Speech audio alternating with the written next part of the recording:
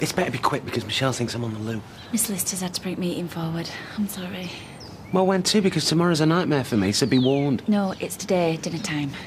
So what, about 5? No, lunchtime, dinner time, 1:15. Oh, brilliant. Right in the middle of my shift with Michelle. I'm sorry. As soon as court case is over, we can get on with the rest of his lives. You never have to see my ugly mug again. Except when you're at work. Or when I need a taxi. Mind you, I usually get buses, so you probably won't even notice I'm here. Morning. I woke to an empty bed. Just needed some air before the street got even more polluted. For a fleeting moment, I fancied I'd dreamt your return. Then I turned and saw your after-sun on the bedside cabinet. Are you... Is everything... I felt like I couldn't breathe. I'll be the jet lag. I'll come in now. I'll look on the internet, find a remedy. Olaf said this would happen. Oh, team leader. Yeah.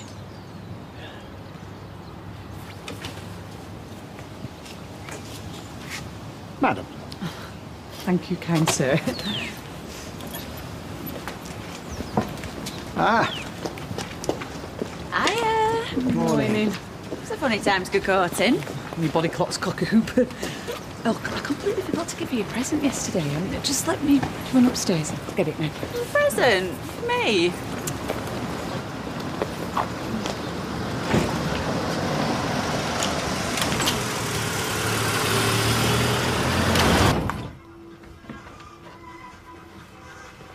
Where'd you go? Milk ran out.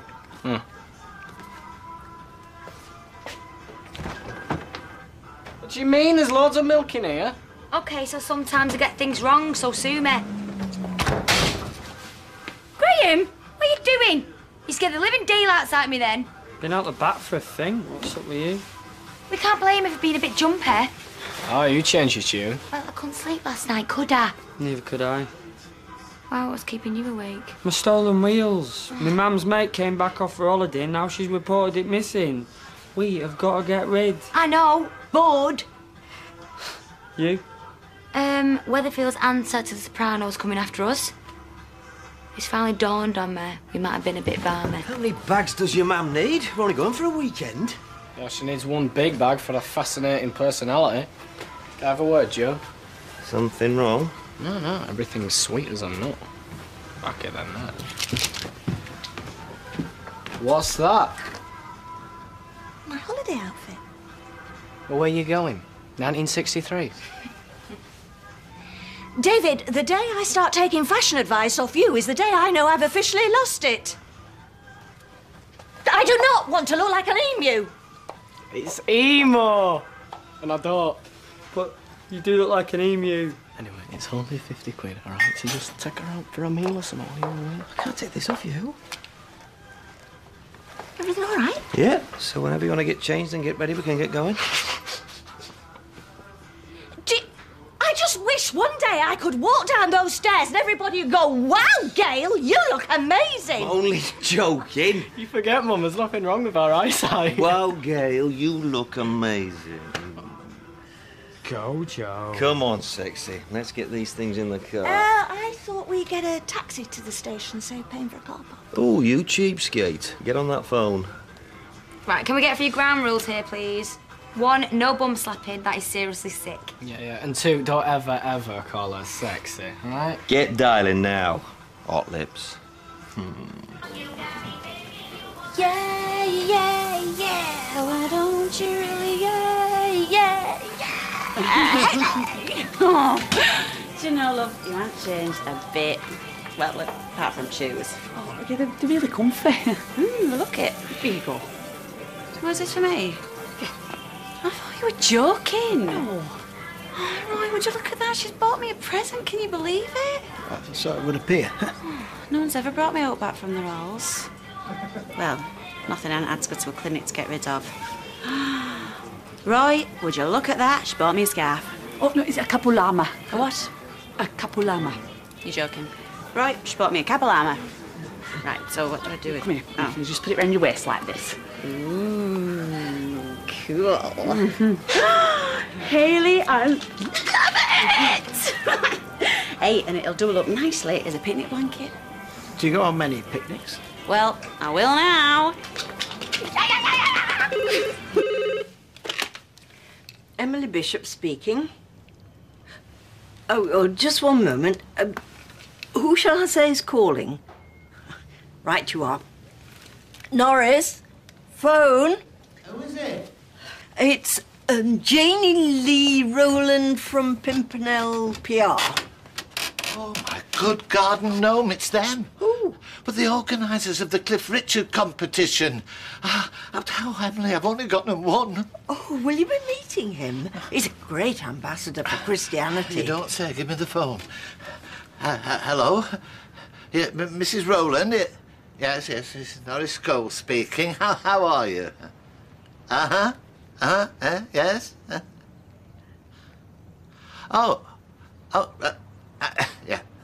Yeah. Yes. Hi. Well, thank you for ringing. Goodbye. Will you be doing dinner? No. Cliff and I will not be doing dinner, tea or Holy Communion because I did not win. No. Came second. So I get a special CD of his greatest hits. Well, that won't take long to listen to. Oh, I wonder who won first prize. Somebody called Mary Taylor. Look, I've heard that name before. It rings a bell anyway. Maybe she's a devil woman. How do you say that? It was a joke. Well, it's not funny. Where you going? Hospital visiting. Maybe I should take them some mistletoe and wine? When did you turn into Fanny Bryce? See you later. Bachelor boy. So, what happened last night? Dad, your girlfriend will think something's wrong if you don't get in that taxi, like, now. I know something's going on. No. We're just slightly knocked sick by the thought of you and her getting it on. She's a wonderful woman. She's not. You do realise that if you two get married, I'll be going out my own brother. Oh. How sick is that? You don't half overreact, Tina. Now drop it. I really like Gail. We've both had quite miserable times of late.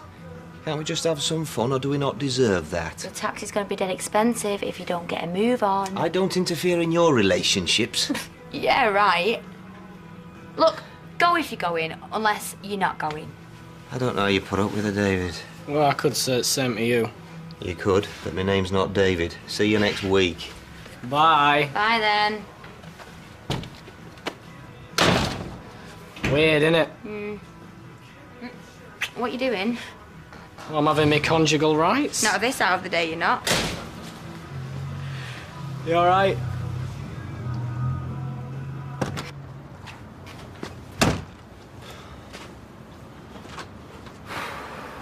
Hey! Who's rattled your cage? Just had me dad on phone. Oh, yeah, well, he is annoying. I was willing to give it a proper go, that kebab shop. What's he said now? He's selling it to Dev. Can you believe that? I could kill that Dev. There's me showing him all facts and figures and numbers, trying to prove that I can run a business. And he just nicked it all from me to buy it. He used me. You're joking? No. And that's not all. My dad's putting this place on market. What? Oh, she's a beauty. But like all the birds in my life, I'm gonna have to give her the kiss off. This one's slightly more attractive than most birds in your life, isn't she? My Hot Wheel baby. It's time to say goodbye. You're making me feel a little bit dirty. But how? Well, with you speaking... No, it means, how is he going to get rid of it? Oh.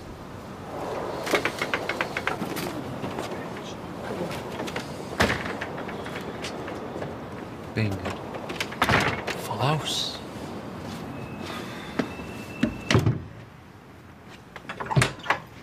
Steve? Oh, hiya. Where are you going? Oh, didn't I say? Steve, you know you didn't say, or else you'd have had a memory of it. Just something to nothing at the brewery.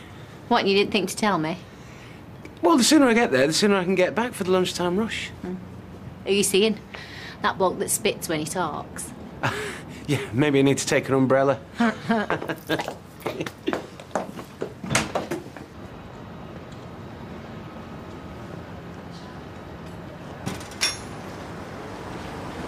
babe. What you doing? Roy told me about this on his emails. His encounter with the bats. Oh, God, let's not go there again.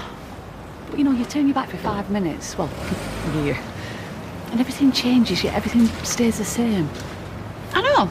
It's like, I'm the same person, but I've got a new look. Gone a little bit Amy overnight. What do you think?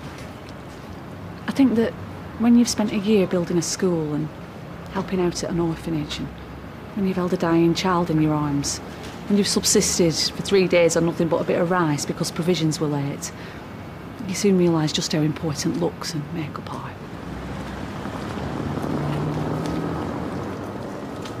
Is it doing your head in beating back? My mother always used to say, the problem with you is grass is always greener. And it is, of course it is. I mean, where's the grass round here? Your mate Dodgy Rog could sort you out with some. I'm sorry, Hayley. Did you miss me, Becky? Hayley, how can you even say that? Because I often thought what sort of a hole I'd left behind. Plonker, an early-shaped one. We're just great specks and nothing on the surface of the earth, ready to blow away at any minute. I mean, who's going to miss a great speck of nothing? Excuse me. Get a cropper.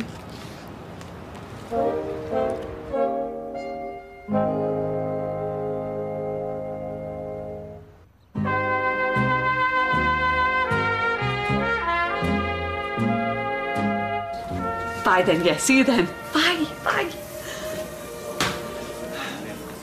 Oh, and that was Tilly. Yeah, look, I've been on the web, and apparently St. John's wort is a very good herbal remedy for jet lag. Oh, I thought they used that for depression. Anyway, I thought it'd be easier to get hold of than that Siberian ginseng. Well, if I bobbed on a plane to Siberia, that'd definitely cancel out my jet lag. Oh, well, yes, yeah, very good. Anyway, I interrupted Tilly.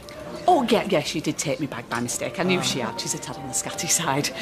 So she's going to come over and drop it off. She says her mum's already driving her up the wall and... Sorry, I'm warbling. Wittering. Oh, yeah, warbling, singing. But you witter wonderfully. Oh, right, it really is lovely to see your face again. I feel really giddy. Well, I expect you shared a lot with Tilly. Better put a brush through me hair. Oh, have you given any thought as to when you might restart at the factory? No.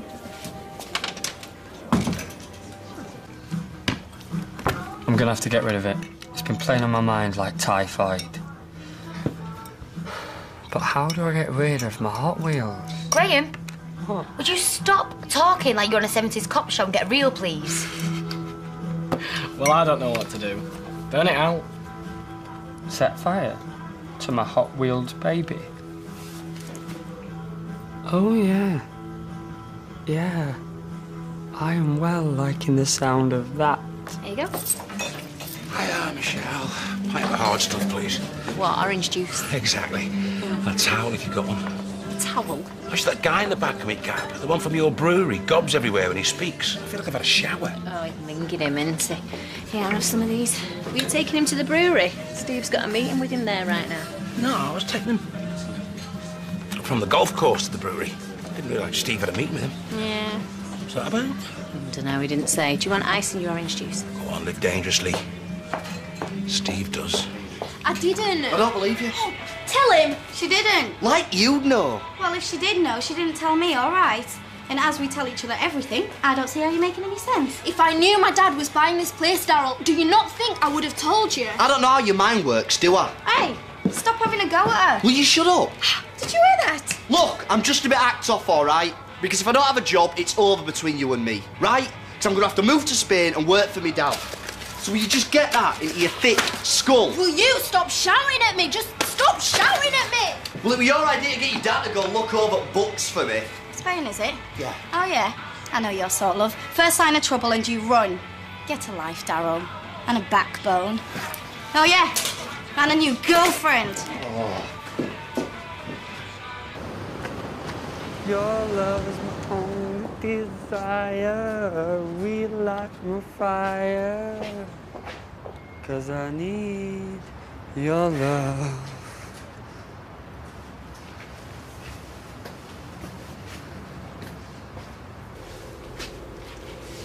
Yes, mate. What can I get you? I want to butch. I want to do butchings. I want to be a butcher. All right, you've come out of the job. Look upon me as your saviour. Well, have you had an experience? Well, I recently worked in a very large kitchen in a very large establishment. And have you used knives?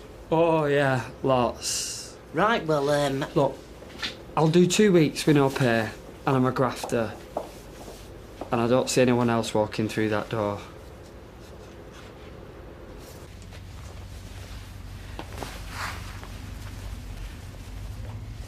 Must look very strange. Like I went to Oz and now I'm back in Kansas. I found that film very alarming as a child. Monkeys with wings. Right, I need to speak with you. Well, shall we set up shop on the couch? Great.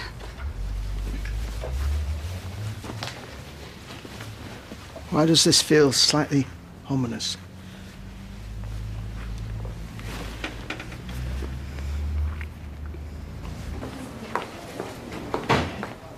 Oh, Mr. Stone. Are you leaving us? Sadly, yes. Well, if I remember rightly, and forgive me for prying, but weren't you thrown out of your house? I was indeed, but take heart. The council have found me a place in Mulholland Heights. Oh, aren't they due for demolition? Well, wasn't there a case of, Asbestosis, yes. But still, they tell me that the lifts are always never going, you know, so I'll get plenty of exercise going up and down. And I've lived in worse places. Well, I haven't really. Oh, Mr. Stone, that's terrible. Yeah, it's life, Mrs. Bishop. Oh, well, you rather hope that at our time of life things will have sorted out a bit. Yeah, well, if things don't get any worse, this is rock bottom. You're going to think that this is a bit, well, would you consider moving in with me? I've got a spare front room, only temporary. Sorry? On Coronation Street. Oh, no, I couldn't, Mrs. Bishop. It's Emily, now that we're living together. Are you sure you're all right, Mrs. Bishop? Therefore, all things whatsoever ye would that men should do to you, do ye even so to them. Matthew, chapter 7, verse 12. Yeah. Hey, look, honestly, I wasn't dropping hints. Oh, I know you weren't. You know, it might be nice to see me old haunts again. You know, it'd be good. Only temporary, mind you. Yeah, of course. Come on. There's a bus in 12 minutes.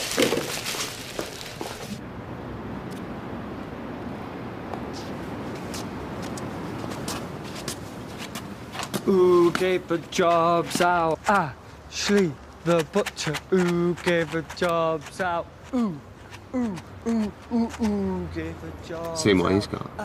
This lot loves setting fire to stuff. Who gave the jobs out?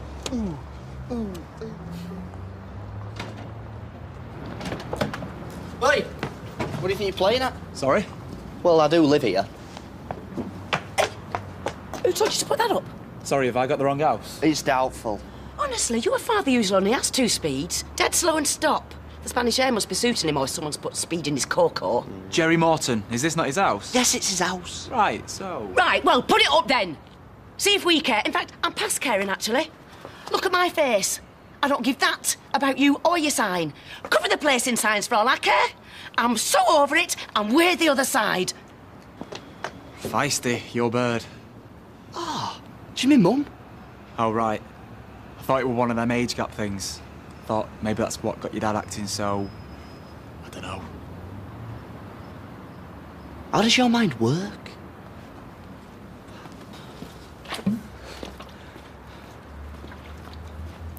Africa changed me, Roy. It's had this weird kind of effect on me, and I can't really put it into words.